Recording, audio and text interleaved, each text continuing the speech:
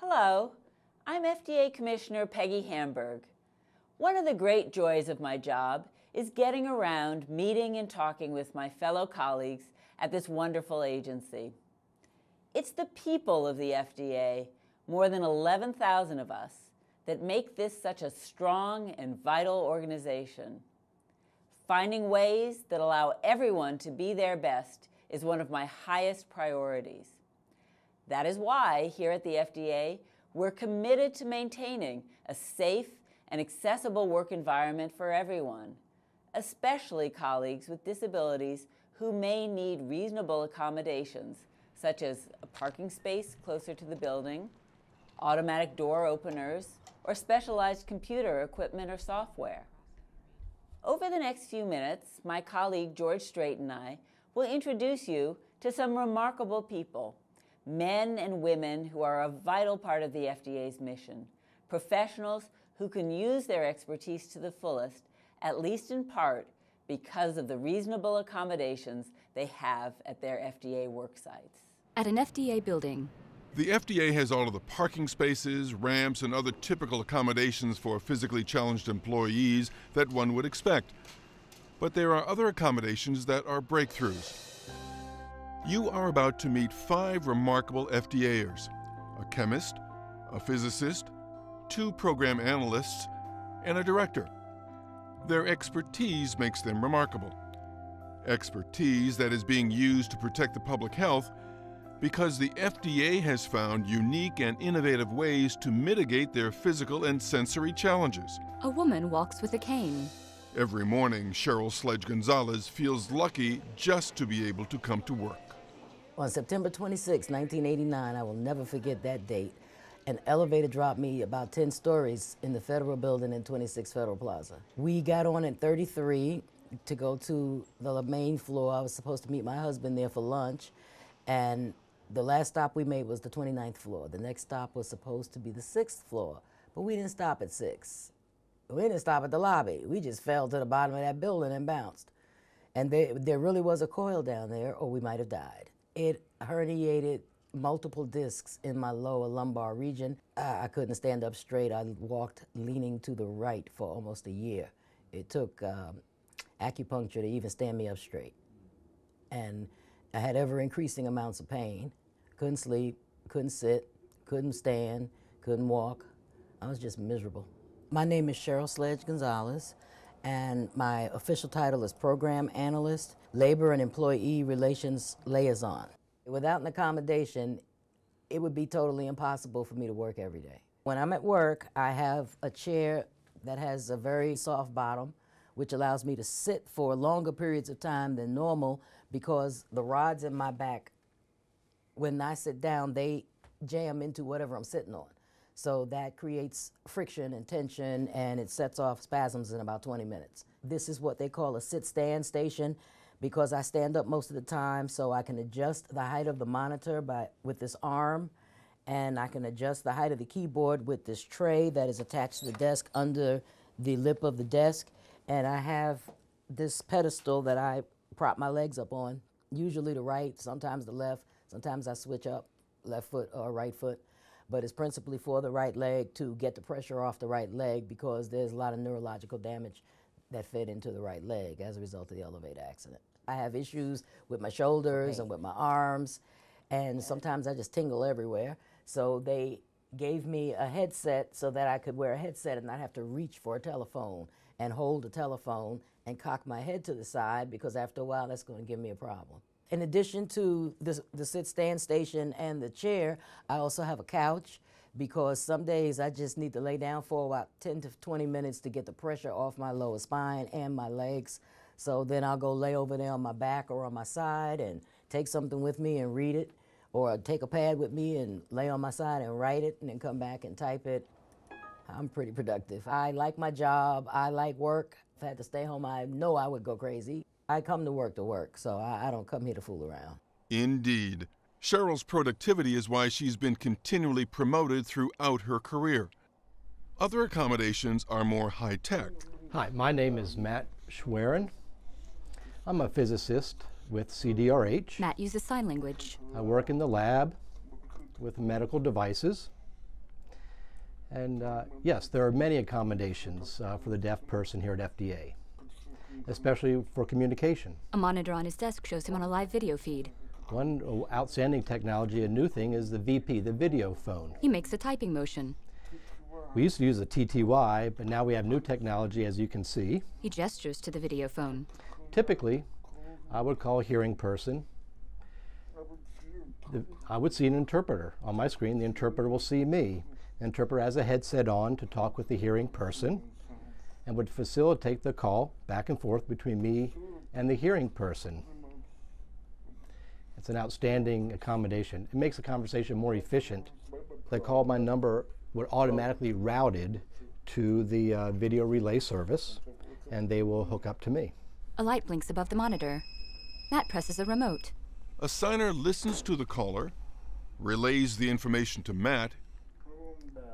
Hello, Matt here. He responds, and the signer tells the caller what Matt wants to communicate. Hi, this is Matt. Who are you? Facing a camera mounted above the monitor, Matt communicates with the signer via a live video feed. Good to hear from you. Thanks. Thanks for your time also. Bye-bye. Another thing, critical thing for my job is having interpreting services. There's many meetings, seminars, even things like events related to work. We have interpreters make things effective communication between me and my colleagues. Words appear over interlapping images of several employees at work. Empowered challenges. A woman walks with the aid of a seeing eye dog. My name is Rita Harrison. I'm a program analyst for the Atlanta District Office, and I was born with an eye disease called retinitis pigmentosa. It's basically deterioration of the retina. Perfect, good boy. When I started working, I only had an accommodation of a copy holder that clamped to the side of a desk. And I used reading glasses that were really huge and thick, like Coke bottle bottoms. I was introduced to enlargement software for computers. In 2000, when I was diagnosed with breast cancer, and I lost a lot of my vision, most of my vision, from the chemotherapy drugs. What I did to continue to do the type of work that I did was I switched from enlargement software on the computer to total speech. Rita understands this seemingly fast and muffled speech pattern because her hearing is more acute, compensating in part for her loss of sight. I'm able to do everything that I was able to do before I lost all my sight. Such as go through her email. Looking in my Outlook, and I'm just scrolling down to different emails, and then when I get to an email that I need to read and open, with one key command, I will just let it start reading. The Eric number is apparently still experiencing difficulties. And Eric's having telephone difficulties, so this is a Braille display and it's connected to the computer. It's just another way to read, rather than listening to the speech on the computer. I'm just reading it in Braille. This is a Braille Plus. It's a note taker. It's like a PDA for, that sighted people have, but it's for blind and visually impaired individuals. I'm able to take notes, and just by pressing a couple buttons, I can, for example, a BlackBerry for the blind. And when Rita is tired of listening to the computer or is in a meeting where the sound would be disruptive, if I don't want to listen to the speech, then all I do is turn this on. It's connected via Bluetooth, and I'm able to just read everything in Braille off of this little 18-cell Braille display. Everything that is on this Braille display is coming to me from the note-taking device. This is an iPal Solo. It takes a snapshot of the piece of paper that you lay on the table, and it converts it to audio output. Benefits of integrating NFT into GovTrip. So that I'm able to read everything on this page. Now, a man drives a car with a placard on the dashboard reading, "Please do not eat, drink, or smoke in government vehicles." My name is Ray Decker. I've been with the agency for 37.5 years, and I'm the director for the Color Certification and Technology Division with Food and Drug. I got polio when I was 2.5 years old, so it's been with me all my life, and I'm 63 now. It means that, well, post-polio syndrome, and my use of my legs is less and less. I have a car that the agency has put hand controls on, so I can go to meetings both locally and further distances. On this car, all they do is simply put a mechanism on here, like I'll show you right now. I will pull it down towards my body and we accelerate. And if I want to slow down, I just let go of the gas and then I press towards the floor and we slow down. This is one of the simplest things they can put on a car to make it usable by anybody who doesn't have use of their legs but have use of their arms. I don't use this as for my personal car. I use it for all government business, going to meetings. If I do have a long trip, I can take it home and then drive from my home to the meeting. He parks in a handicapped space. But again, it's for government business. That's what it's for. I have a scooter.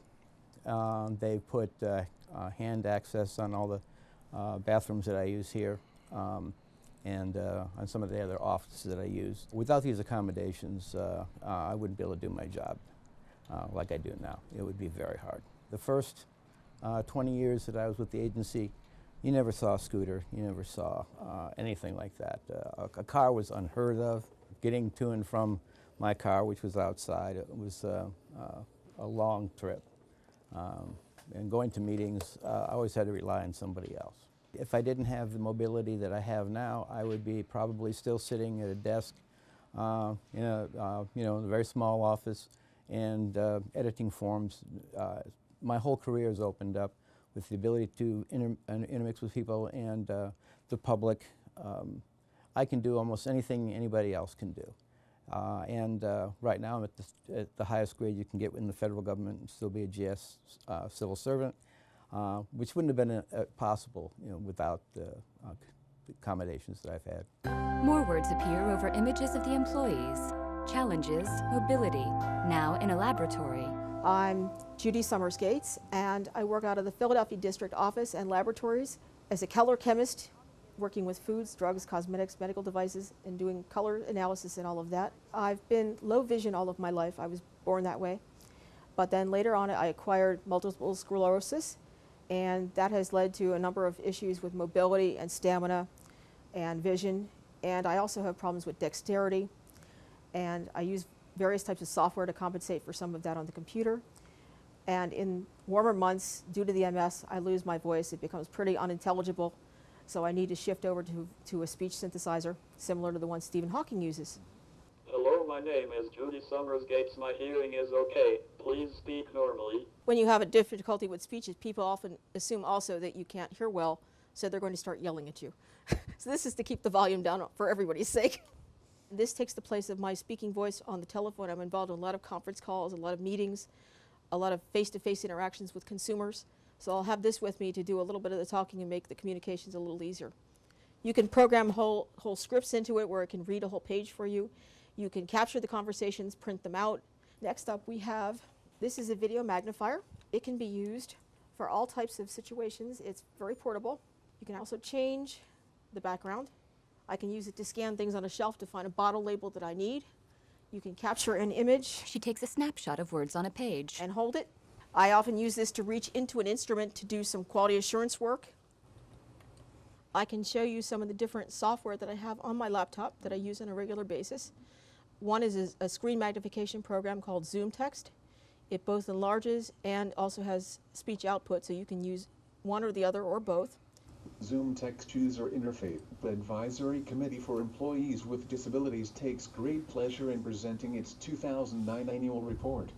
I also have Dragon Dictate, which is a voice recognition program that I use for days when my hands aren't typing too well. As she speaks into a headset, her words type out on her laptop screen. This is a demonstration of the voice recognition software. Vials sit in a cabinet. This is a different use of a mobile closed-circuit TV camera. Oftentimes people are using these to read and write at their desks. I'm using it to work in the hood and magnifying the image of what's going on in the hood on my laptop screen over here. I can use it to monitor reactions, things such as the thermometer while the reaction's going on. I can have a good view of the thermometer and catch the temperature. But this is also an additional safety feature because this means I don't have to lean in as close or get into the hood up near some of the glass or reactions as things as they're running with having the magnification capability as it's being used here. Without the accommodations, I wouldn't be able to use the computer properly to manipulate my data, to use spreadsheets, to interact with my peers, to publish journal articles, to give presentations. I do a lot of work with consumer groups and outreach. So I take my tools with me on the road when I'm going somewhere, and people are used to seeing me set things up and getting down to business. Protecting the public health. Well, as you've just seen, we take a lot of time and put a lot of effort into making sure everyone at FDA has what he or she needs to do just that. And let me mention one more accommodation, FlexiPlace. This allows employees to work from home on a schedule agreed to by management. It's one of the most commonly requested accommodations and is often approved as long as the essential functions of the job can be performed from the requested location. If you'd like more information on reasonable accommodations, click on the Employee Resources tab on FDA's intranet homepage and then click on Reasonable Accommodations and Accessibility under Equal Employment Opportunity. At the FDA, we take our responsibility toward all our employees seriously as we strive to make the work environment as accessible as possible for everyone, so we can all work effectively to protect the public health. Thanks for watching. This video was a joint project of FDA's Office of Equal Employment Opportunity and Diversity Management and the Advisory Committee for Employees with Disabilities. This video has been described by the Media Access Group at WGBH with funding from the FDA. Described by Michael Lungarzo. Read by Kate O'Toole.